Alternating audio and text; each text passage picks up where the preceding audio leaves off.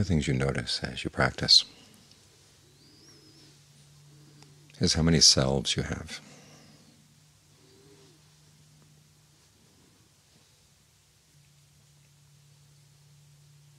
And often it turns out that you have more than you notice.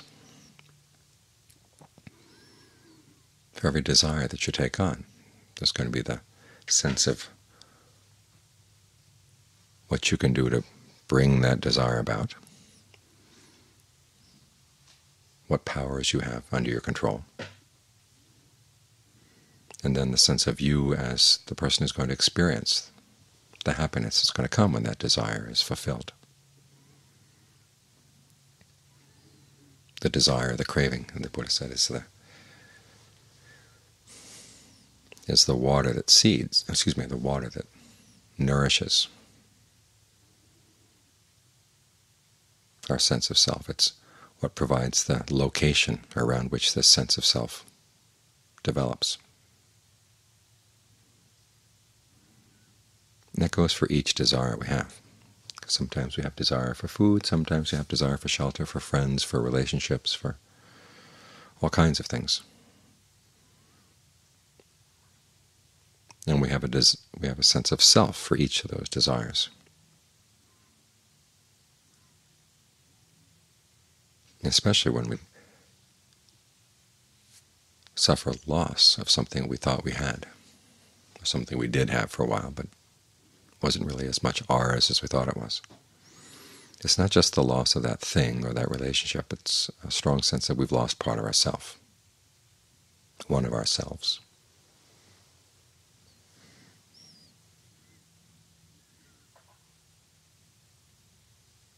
And it's very central to the Buddha's teachings on suffering. This is one of the main causes for suffering, and it goes deep. There's a story where King Basenadi was talking to the Buddha,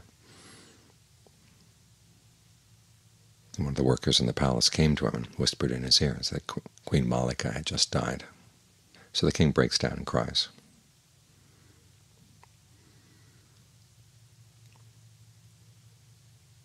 And so the Buddha says to him, "Did you ever think that she would live forever? How can we have that in this world? The things that we love don't pass. The people we love don't pass." But then he goes on to say to the king, as long as you feel that there's a value in giving expression to your grief, go ahead.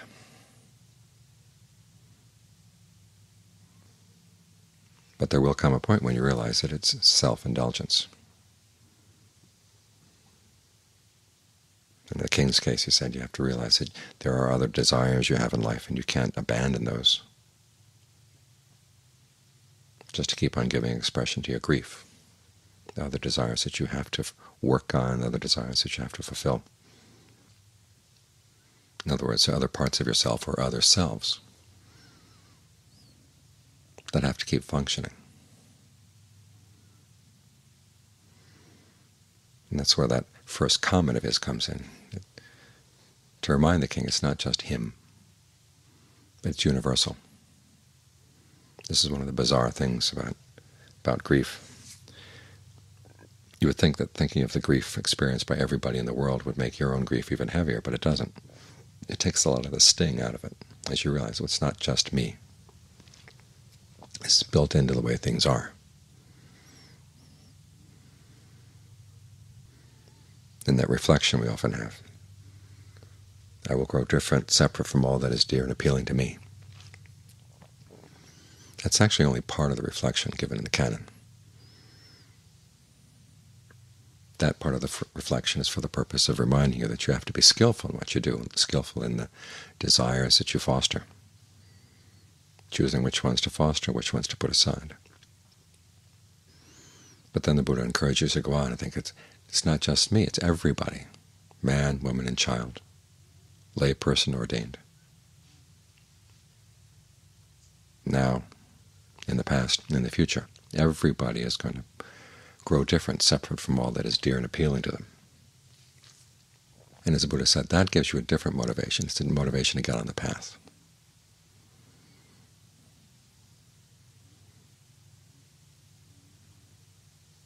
In other words, you develop a new self, the self that really does want to find a way out of all of this turmoil, all of this repeated suffering. The emotion here is samvega. In another context, he calls it a renunciate grief, as opposed to householder grief. Householder grief is when you don't get what you want in terms of sight, sound, smells, taste, tactile sensations, ideas, which sounds pretty abstract, but it includes relationships and our dealings with the world as a whole, because that's what the world is. It's the experience of the six senses. And the cure, he says, for that grief is not trying to find happiness in the senses, but it's to conceive a different kind of desire, the desire to find a true happiness inside. That's not going to leave you, that's not going to change.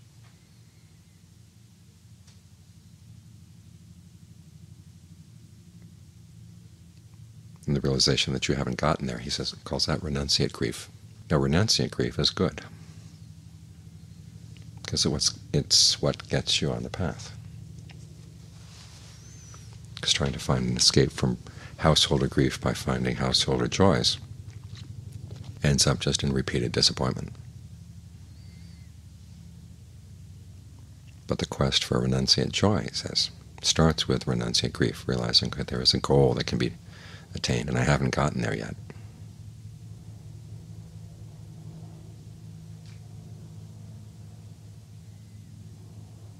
But that grief has to be accompanied by pasada, conviction, confidence that there is a way out and that you can find that way out. And you have what it takes.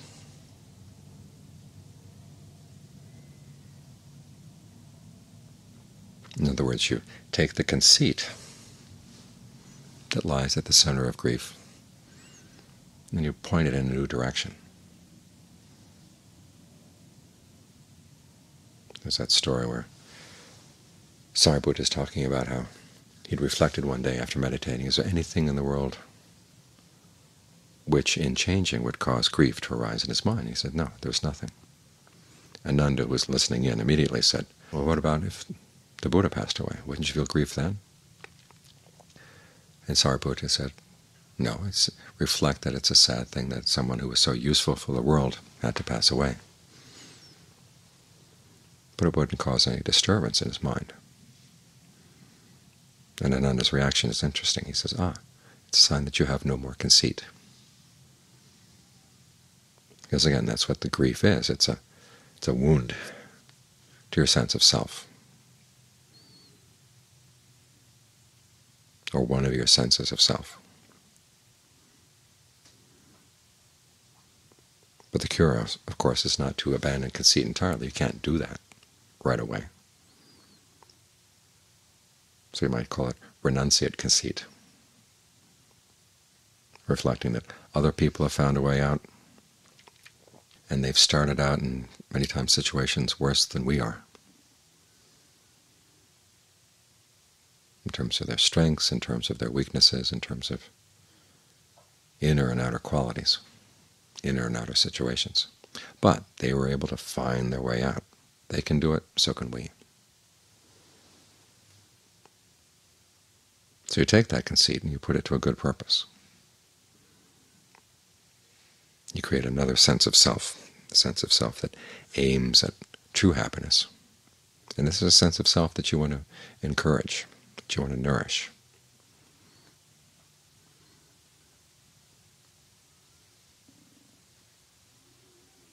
You develop a sense of responsibility, you develop a sense of confidence and purpose.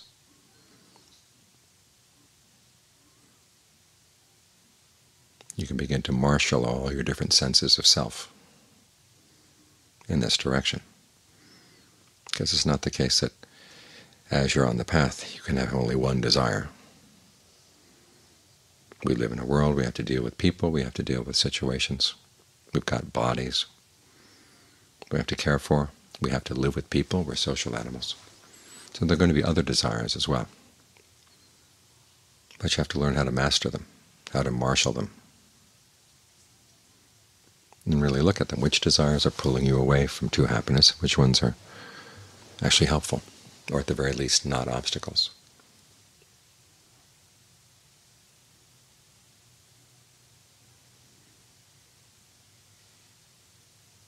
So that right there involves a kind of shedding the desires that pull you away, and shedding those selves. This is why it's sometimes very difficult, because we have a strong identification with certain desires, certain aspirations, certain aims.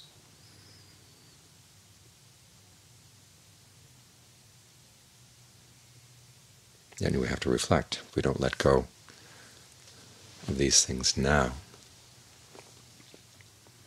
no matter how much we like them, no matter how intimate they are, if we don't let go of them now while we're focused and mindful, they're going to be pulled away from us. Again, it's going to be like part of you has been ripped out at some time, some point in time.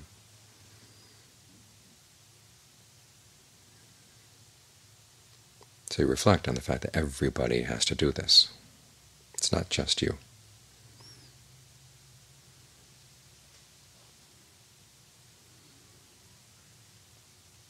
And that allows you to look at the whole issue of where you're finding happiness, where you're looking for happiness, from a broader perspective. And the broader perspective takes a lot of the sting away.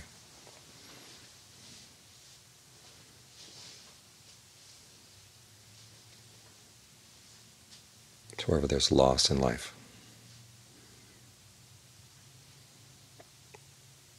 you have to reflect that the important things have not been lost. That story with Ananda and Sariputta continues. Turns out that actually Sariputta died before the Buddha did. And for some reason there's a Mahayana version of the story in which the Buddha says he lost his sense of the directions. He was so upset that he had lost Sariputta and Moggallana. And it's really an insult to the Buddha. It's basically pandering to people's ideas of the importance of their emotions, to portray the Buddha in that way. The actual story is that Ananda was the one who was upset when he hears of Sariputta's death. He goes to see the Buddha. And the Buddha said, well, did Sariputta take virtue away? Did he take concentration away? Did he take discernment away? Did he take release away? No. All the important things in life are still there. The important possibilities, the important opportunities are still there. And again, as the Buddha said, did I ever tell to you that there are some things in life that will never leave you? Things that are born, things that age, things that grow ill. Do you think they'll never leave you? And then it says no.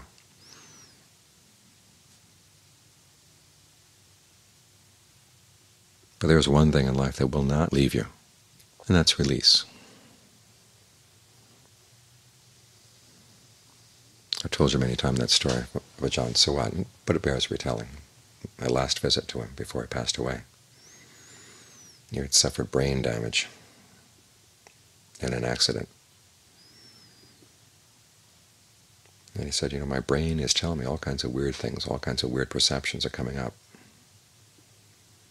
But at the very least he had the mindfulness to recognize them as weird. And then he added, but that thing I got from my meditation, that hasn't left.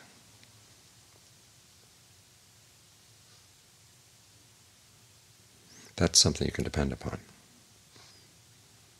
And so you want to develop the desire to find that, nourish that desire, nourish whatever sense of self is skillful in pursuing that desire. Ultimately you have to let that self go too, but in the meantime it's going to get you where you want to go. Like that raft across the river. Once you've crossed the river, you're not going to need the raft anymore. Everybody knows that part of the story. But people tend to forget that while you're crossing the river, you're going to need the raft. You're going to need everything from right view on through right concentration. And all these things require a sense of self that's strong, competent, willing to learn from mistakes, focused on doing what's skillful.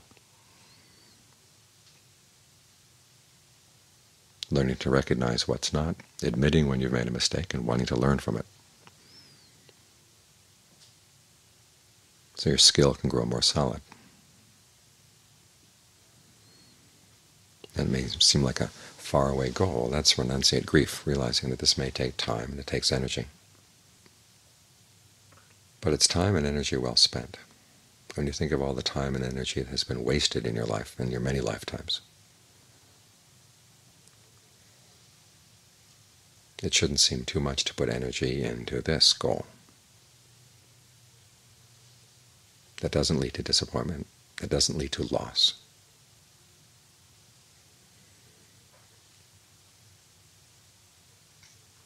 It's the one thing that when you attain it, and you have to let go of the sense of self that got there, you don't let go of it with regret. You let go out of joy.